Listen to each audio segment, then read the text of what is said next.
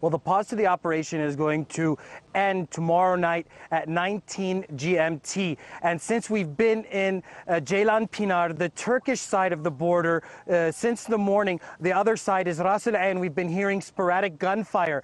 The military sources we're in touch with say that there are still some people remaining in Ras Al Ain that are affiliated with the PKK YPG. The military also says that they've opened up a road. They've identified which roads these elements should use to evacuate Ras Al Ain, but they say that some of these elements are hardcore PKK loyalists and they will not leave the city.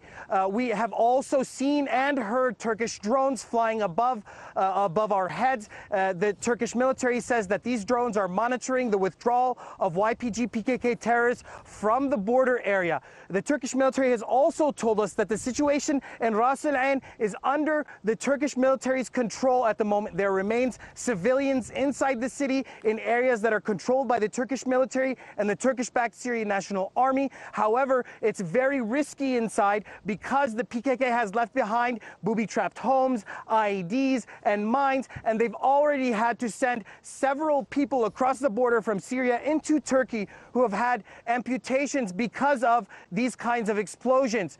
The situation on the border is quite tense. The military is very concerned that once the time for the operation to go back into effect, the situation could get quite violent. The PKK is not willing to pull away from the border. Some observers are suggesting that we might be seeing a split between some YPG fighters and PKK fighters. Some commanders that are affiliated with the PKK organization are refusing any kind of withdrawal from the border areas and refusing to commit to the agreement between Turkey and America. And so the concern is that as soon as the time is up, that the PKK would start to launch operations against the Turkish military and the Syrian National Army, as well as cross-border attacks. In the first few days of the Operation Peace Spring, there were more than 900 mortars launched from Syria into Turkey, killing 20 civilians and wounding over 200 people.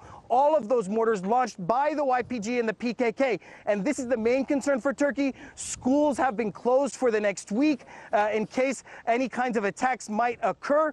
For now, Turkey says once the time is up, if the PKK do not leave the border area, the operation will start from where it stopped.